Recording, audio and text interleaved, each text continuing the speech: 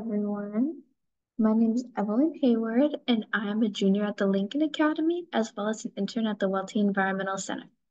My GLOBE project is about soil conditions and how they affect the growth of different plant species along the Rock River wetlands in Big Hill Park.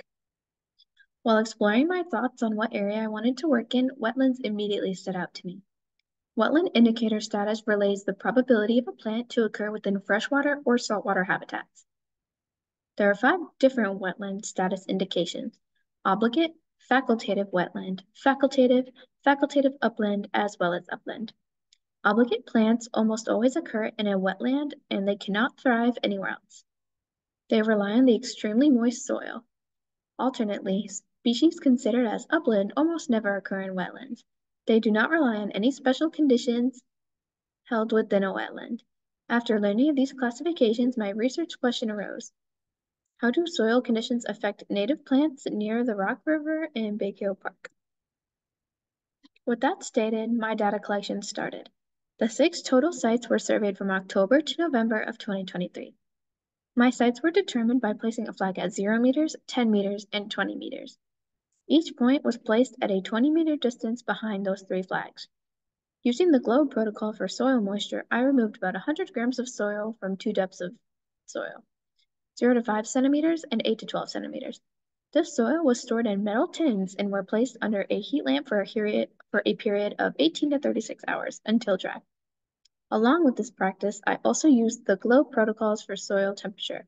For this, I used a thermometer to take the temperature of the soil at 5 centimeters and 10 centimeters respectively. The findings for soil conditions previously mentioned were both recorded on a pre-made data sheet.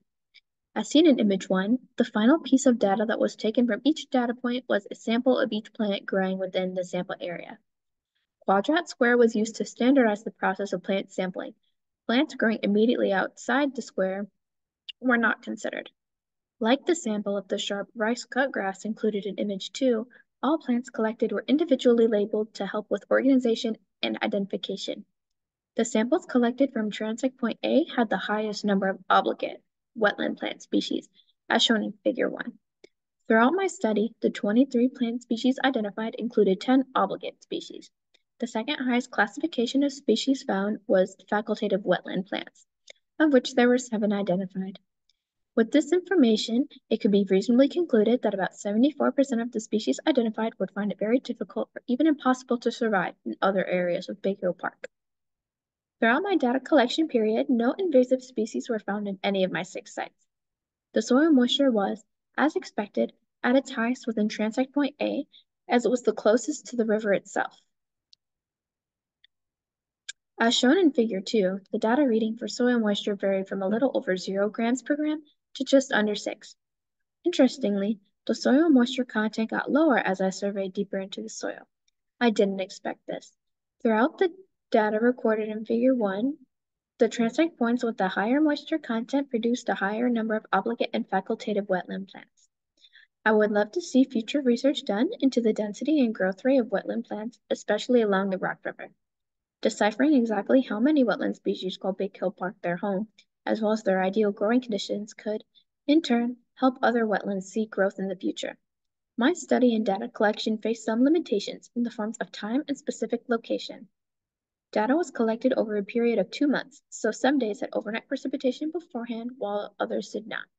Although we tried to negate this symptom through recording if there was any overnight precipitation on my data sheet. Along with that, soil samples were much more difficult to collect along transect point C, specifically points 2C and 3C, due to human contact and soil compaction due to walking. Through these challenges, I still did my best to provide the most accurate and conclusive data that I could. During my time at the Welty Environmental Center, I, at first, found myself overwhelmed with everything that needed to be done. Once I had a clear passion with an end goal, I found myself having the greatest time mucking around in the wetlands every Monday and Wednesday. I gained plenty of practical, real-world skills that I will definitely be using in college as well as throughout my own professional career. With that, I would like to thank the National Science Foundation for funding, as well as Michael Naranjo at the University of Wisconsin-Madison Center for Climatic Research at the Nelson Institute. I would also like to thank Theo Felger, Harley Moniak, as well as Darien Becker for logistical support and field assistance. Thank you for your time.